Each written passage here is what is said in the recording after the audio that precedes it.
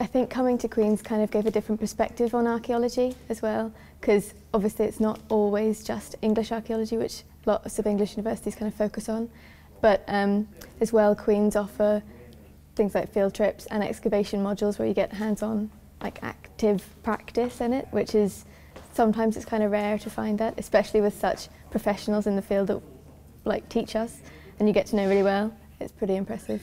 We study things in geography, in anthropology, some science, some philosophy, some history, obviously. We've just learned that it's not all about what you can see.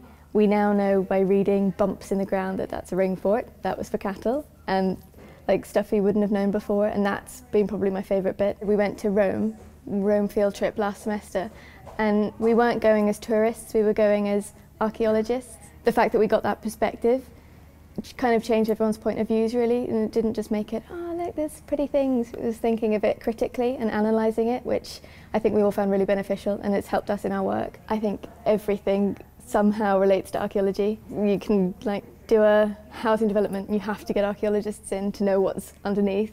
We learn about data handling and forensic stuff. So quite a few people that have studied archaeology sometimes go into like the police force and that kind of aspect.